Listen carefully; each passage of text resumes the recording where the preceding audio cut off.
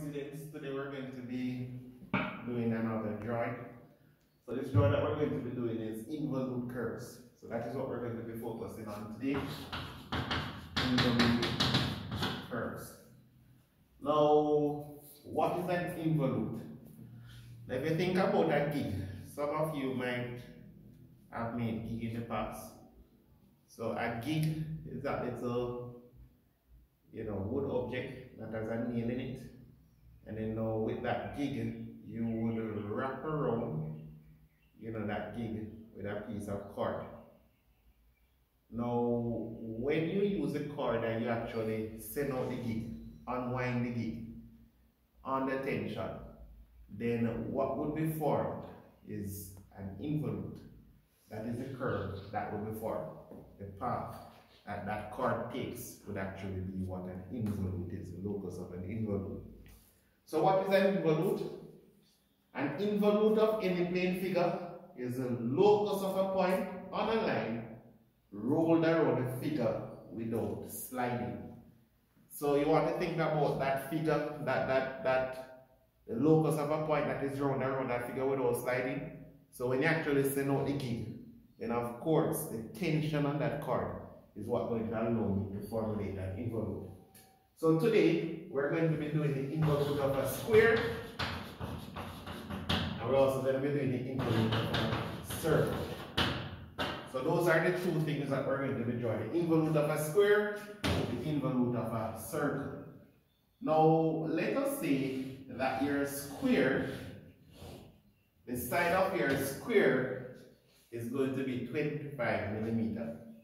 So if one side is 25 millimeters, then gentlemen, then certainly it is very easy for you to construct your square. So that is what we're going to be doing. We're going to be constructing our square. So we're going to be letting one side be 20.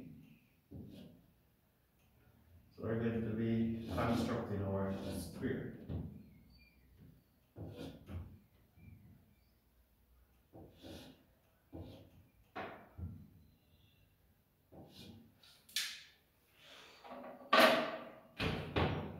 So having done that,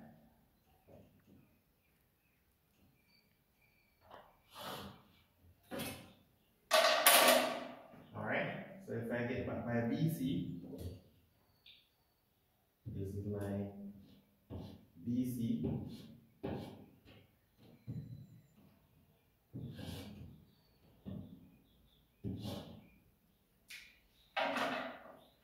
So you would observe here that we would have constructed our square.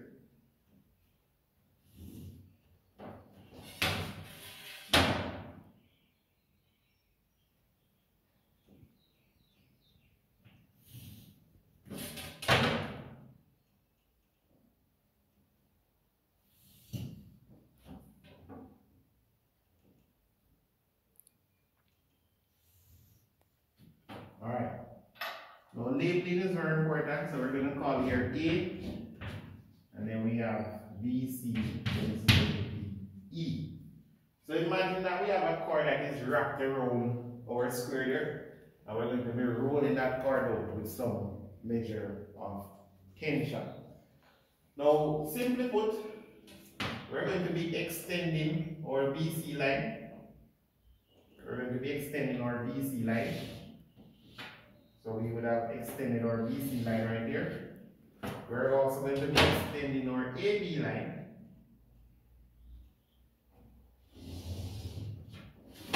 We extend our AB line. We're also going to be extending our AB line. Now this is one of the simplest drawing series that you would have been doing. So no need to worry. Now having done that, I am going to be rolling out now. So if I go to C and open to D, and I'm going to be rolling out. So from C to D, you notice that? So this would be like the radius of the circle. Then if I open from B, and we could call this point E. So this point could refer to as E. So if I open from B to point E,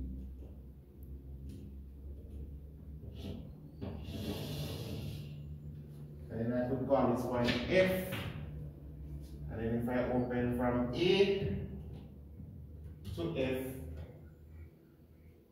oh, that we have enough from the compass here. Yes, A to F, then, okay, so it is running on the board. So you notice here that it would have completed our involute. So this point here now, A, B, C, D, F, so this point we refer to as G. And our involute would be somewhere along point G there. So this would be, ladies and gentlemen, the involute of a square. So we expect you to complete this drawing. Now an important point to note, notice that you're rolling it out. So this would be like R, which is the radius. This would be 2R, and then over here would be 3R. Alright? So this is the involute of a square.